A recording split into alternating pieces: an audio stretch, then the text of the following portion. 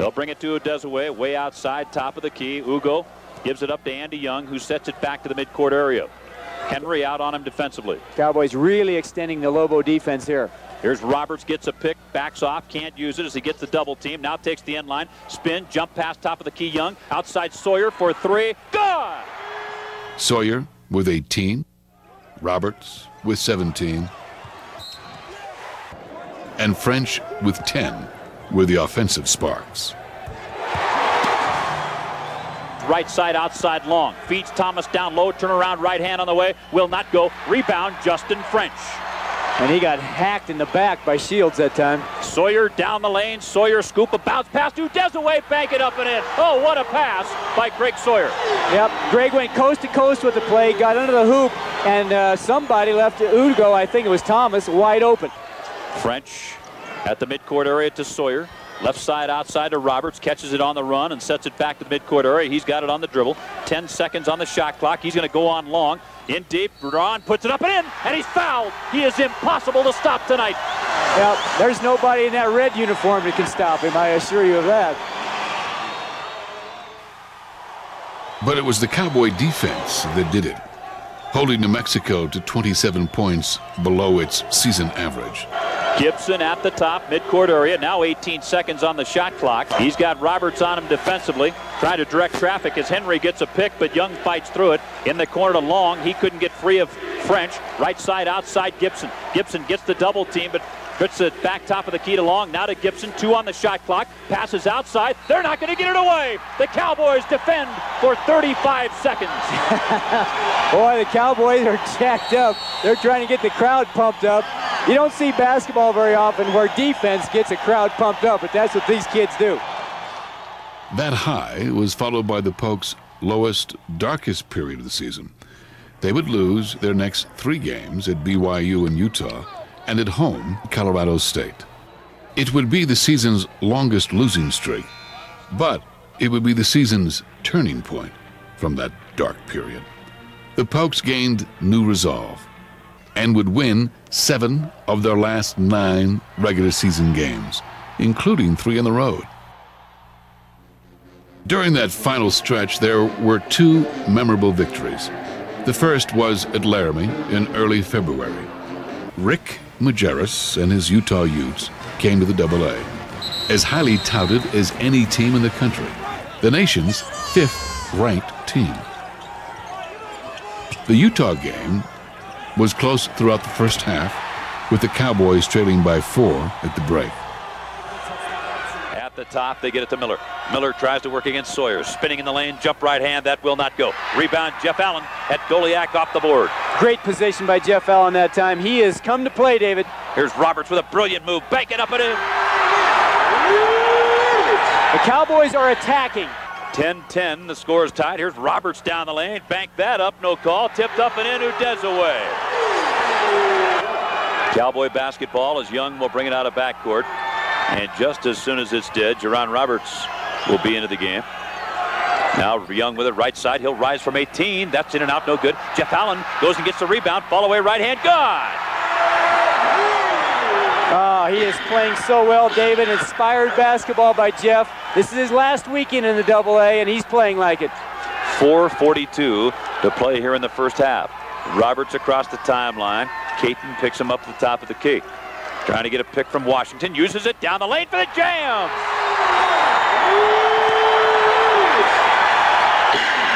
What can you say? This AA crowd is on its feet. He just went right to the hole, and that's a major, major jam. The Utes, however, showed some muscle early in the second half to build an 11-point lead and appeared on their way to breaking a 3-game losing streak at Laramie. But, keyed by Jerron Roberts, the Cowboys came storming back, catching Utah with 8 minutes left. Now in the corner, they go to Andy Young.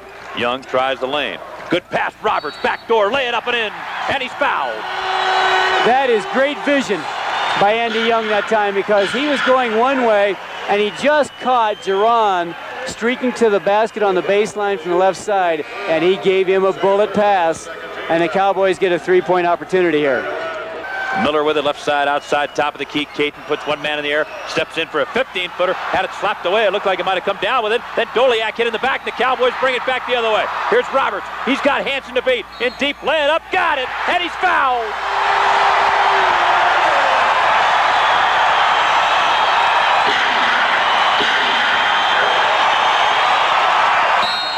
At the top, Jackson, Utah with a 3-point lead, 46-43. Cowboys digging in. Jackson for three. That's no good. Rebound inside, Justin French. Utah's not hitting all their shots, folks. The Cowboys can get back in this because Utah's not knocking them all down.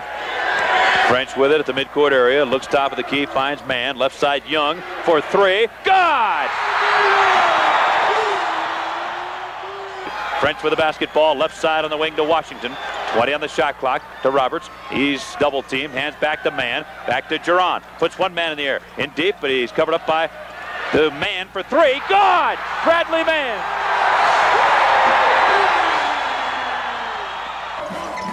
The game was tied 4 more times after that. But following the last tie, Greg Sawyer hit a pair of free throws.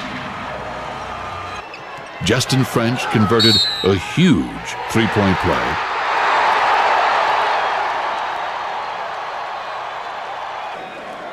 And Bradley Mann hit 2 free throws to earn the Cowboys one of their biggest victories in years.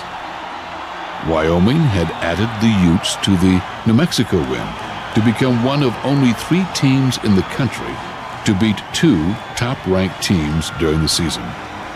Utah became the second highest-ranked team the Cowboys had ever defeated.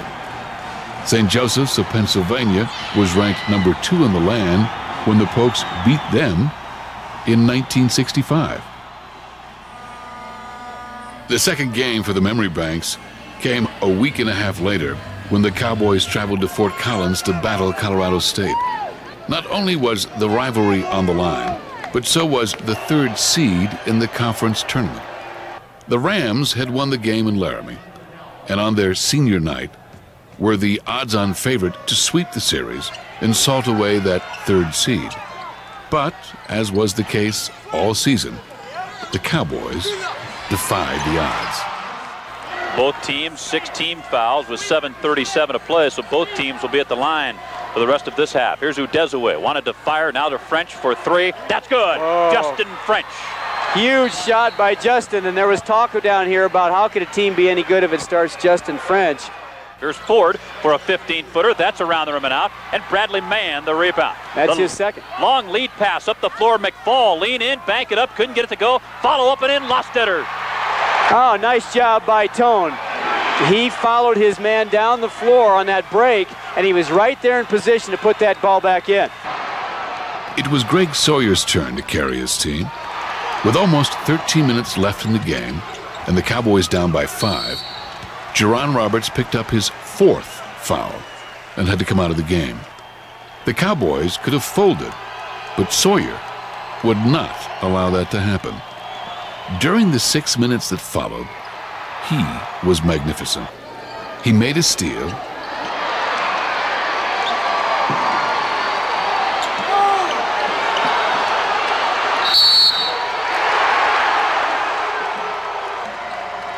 then scored 7 of Wyoming's next 10 points. Man with it, couldn't get open to French, couldn't get his shot away, skips it over the zone to Sawyer, he'll try the 3, good! He hit 2 free throws that sent the game into overtime. We played about 20 seconds here in the overtime, and the Cowboys with their first offensive opportunity. Sawyer blasts down the lane, lays it up and in. There's the lead. That's the first lead, and what a great cut to the hoop by Greg Sawyer.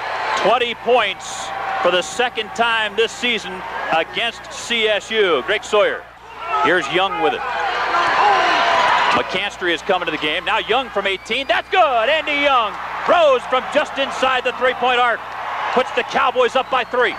Here's Mahmoud quickly in the forecourt. No fouls. Lean in.